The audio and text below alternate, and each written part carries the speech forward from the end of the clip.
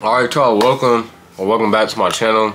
We doing another shoe review today. I know low-key escaped the shoe review content, but now we're back on it. It was getting sent to me. For some reason, I don't know where my box cutter went. It was literally on the table 2 days ago. I think I know. Dang, bro. Alright, finally, dang.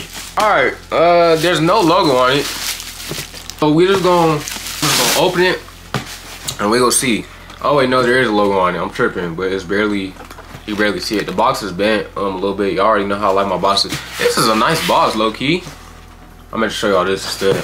We'll open it 3, 2, 1. You already know the paper. So we got these from SophiaKicks.ru. Paper right there. Use code Trevor for $15 off your order. You already know what it is. You already know the deal. You already know. Y'all get the first look at the shoes. The Jordan 4 Olympics, right? The Olympics just ended yesterday. This literally just reminds me of the Black Cat, but just like all gray instead. These low-key calm though. They remind me of the Cause too, low-key, just a little bit. I don't really like how the laces are like such a different lighter gray, but this shoe's not bad. Y'all see the suede on it, the little suede marks? This suede's smooth. We're gonna do the back tab flip test.